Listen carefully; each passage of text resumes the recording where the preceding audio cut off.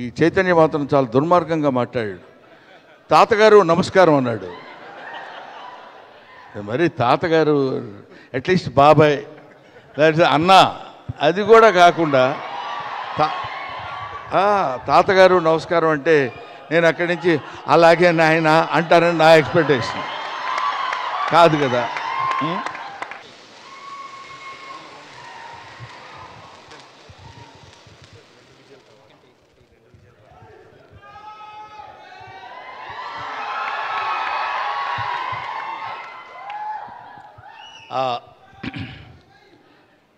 ఇప్పటివరకు ఓపికగా మీరందరూ కూర్చుని ఇక్కడ జరుగుతున్న సుత్తినంతా భరించారు.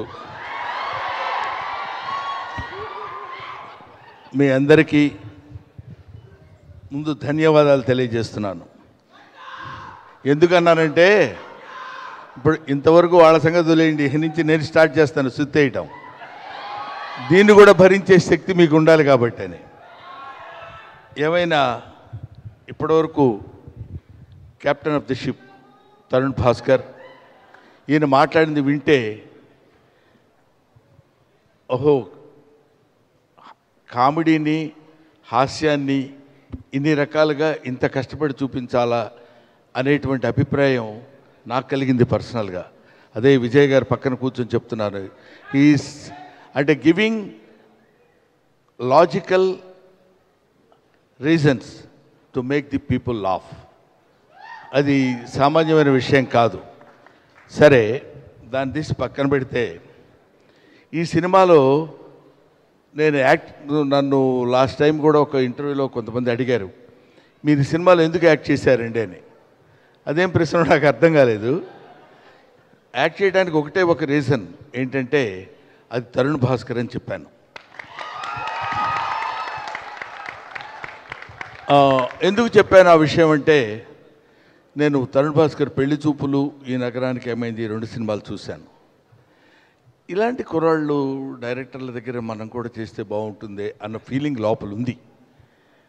కానీ ఈగో ఏమంటే ఒక వేషం ఉంటే ఇవ్వండి సార్ అని వాళ్ళ దగ్గరికి వెళ్ళి అడగలేము. వాళ్ళు వచ్చి అడిగితే బాగుండని కోరిక ఉంటుంది లోపల. వాళ్ళేంటి బ్రహ్మానందం గారు అంటే పెద్ద ఇది అది, ఆయన దగ్గరికి మనం వెళ్ళి అడిగితే ఒప్పుకుంటాడో లేదో అని వాళ్ళు కొంచెం దూరంగా ఉండటం కూడా జరుగుతుంది. Anyway by the grace of God ఈయన వచ్చి మీరు నా సినిమాలో యాక్ట్ చేయాలని నేను అడిగినప్పుడు I felt maximum happy. My happiness news no bounds. అలాగా ఈ సినిమాలో నేను యాక్ట్ చేయడానికి ఒప్పుకున్నాను. ఆ తర్వాత ఈ సినిమా యాక్ట్ చేస్తున్నంతసేపు నేను ఫీల్ అయింది ఏంటంటే చాలా సినిమాలు by the grace of God చాలా సినిమాలు చేశాను. చాలా సినిమాలు చేయటం కంటే నాకు ఈ team of the film makers వీళ్ళ ఫ్రెండ్స్ వీళ్ళు నన్ను ట్రీట్ చేసిన విధానం నాకు చాలా హార్ట్ టచింగ్గా అనిపించింది. ఎంతో ఆనందం వేసింది. ఎంతో ఎల్డర్లీగానే కాకుండా ఫాదర్లీగా నన్ను ఇంత కూడా ఇబ్బంది పెట్టకుండా, సార్ మీరు ఇలా మీకు ఏమైనా ఇబ్బందా, ముఖ్యంగా తరుణ్ సార్ మీకు ఏదైనా ఇబ్బంది అయితే చెప్పండి, మీకు అలా కాదని ఒక పువ్వులా చూసుకున్నా ఉంటారు చూడండి. ఆ విధంగా ఆర్టిస్ట్గా కంటే కూడా నన్ను ఎల్డర్లీ పర్సన్గా వాళ్ళు చూపించినటువంటి ప్రేమకి సిన్సియర్లీ ఐ బో మై హెడ్. అది నేను చాలా సిన్సియర్గా చెప్తున్న విషయం.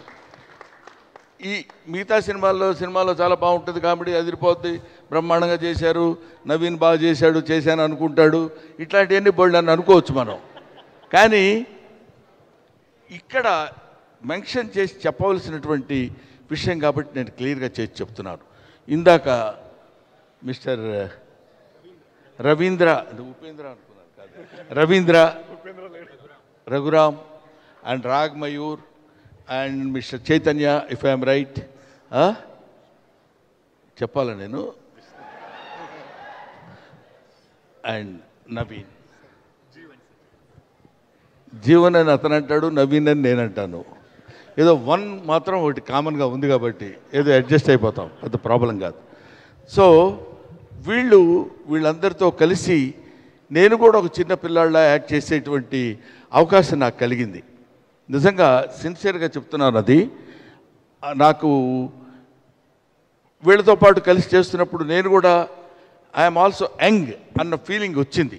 అది రావటం కోసమే నేను చేస్తున్నాను. కానీ ఇందాక ఈ చైతన్య మాత్రం చాలా దుర్మార్గంగా మాట్లాడాడు. తాతగారు నమస్కారం అన్నాడు. మరి తాతగారు అట్లీస్ట్ బాబాయ్ అన్న అది కూడా కాకుండా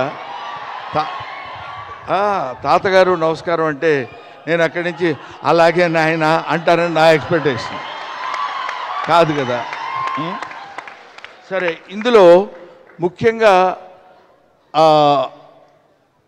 మరి ఈ తరుణ్ భాస్కర్కి ఇట్లాంటి ఆలోచనలు ఎలా వస్తాయో మరి అతనికి తెలియాలి, లేకపోతే భగవంతుడు తెలియాలి. బ్రహ్మానందాన్ని వీల్ చైర్లో కూర్చోబెట్టి కామెడీ చేద్దాం అనుకున్నాడు. ఎందుకో మరి అట్లా ఎందుకు అనుకున్నాడో తెలీదు. ఒక వీల్ చైరు, ఇంకా అదంతా చెప్పొచ్చో లేదో నాకు తెలీదు. దానికి ఒక చిన్న యూరిన్ ప్యాకెట్, అది నేనంటే మాటికి లేచెళ్ళలేను. వీడేమో నా మీద మాట్లాడితే జోకులు, ఎవరు మన రాఘమయూర్ తాత ఏంటా అది చెప్పేది విను అట్లా మాట్లాడతారు.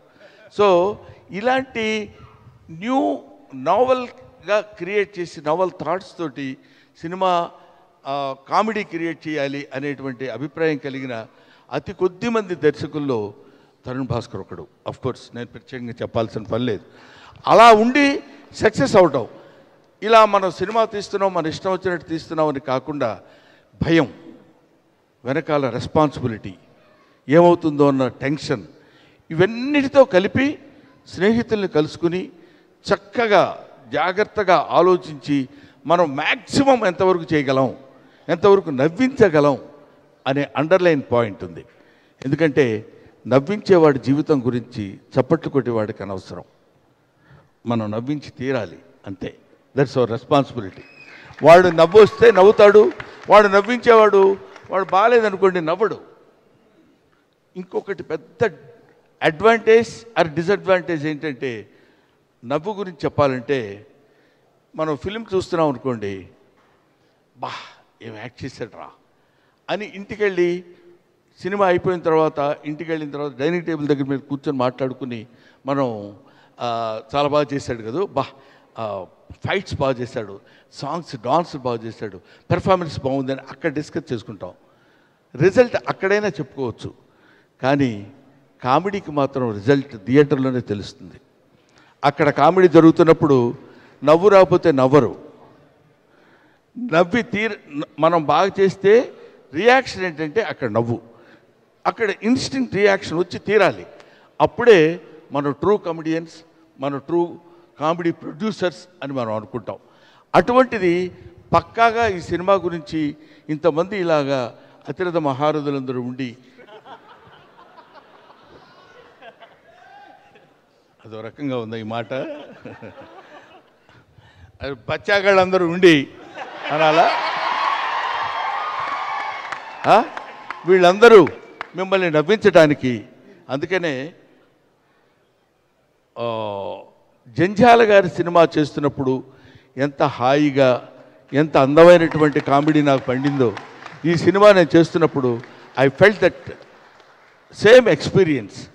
ఏ రకమైన డబుల్ మీనింగ్ డైలాగులు, పిచ్చి మాటలు అవన్నీ లేకుండా చాలా షార్ప్గా వెళ్తూ తన దారి తను చూసుకుని పర్ఫెక్ట్ గోల్ తెలుసుకుని వెళ్ళినటువంటి director mister Tarun Bhaskar. I love him, I admire him also.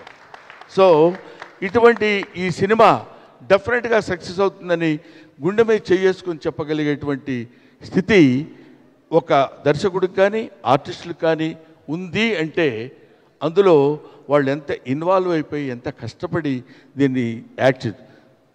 పొద్దున్న లేస్తే మిమ్మల్ని నవ్వించడానికేగా మా ఏడుపంతా, మేమంతా ఇదిగో చూడండి అందంగా ఉంటారు. ఇప్పుడు మన వీళ్ళందరూ ఇక్కడ ఉన్న వాళ్ళలో మరీ అగ్లీగా ఉన్నవాళ్ళు ఎవరు లేరనుకుంటున్నాను నేను ఒక్కడిని తప్ప. సరే, అది నేనేమంటున్నానంటే వీళ్ళు మామూలుగా ఉన్న ఫేస్ కూడా ఇప్పుడు ఇలా ఉందనుకోండి, ఫేసు ఎలా చేస్తే నవ్వుతారు, మన ఫేస్ ఎలా పెడితే నవ్వుతారు అని లోపల లోపల లోపల మదనపడి పడి పడి షార్ట్ చెప్పినప్పుడు ఈ షార్ట్లో మనం ఇలా అంటే నవ్వుతారేమో అని తనకున్నటువంటి ముఖాన్ని కూడా కొంచెం వికృతంగా మార్చి నవ్వించడానికి ప్రయత్నం చేస్తాడు. అది ఏ ట్రూ కమెడియన్ పడే పాట్లు, కష్టాలు. ఇప్పుడు మీరు మామూలుగా ఉన్నారనుకోండి, వీళ్ళు ఇలా చూసినప్పుడు హే ఎవరన్నారు నేను అన్నానా అంటాడు. నేను అలా అనాల్సిన అవసరం లేదు, కానీ అలా అంటే నవ్వుతారేమో అని ఆ కమెడియన్ తీసుకునేటువంటి అతని ఆ లోపల మనసులో పడేటువంటి మదనకి ఎంత తపన పడతాడో, ఎంత మదన పడతాడో దాన్ని తూకం వేస్తే ఇటుపక్క ఏ రాళ్ళు తూకవు, అంత కష్టపడేవాడు. అందుకనే మాతృదేవోభవ, పితృదేవోభవ, ఆచార్య దేవోభవ, హాస్యనట దేవోభవ. Thank you very much.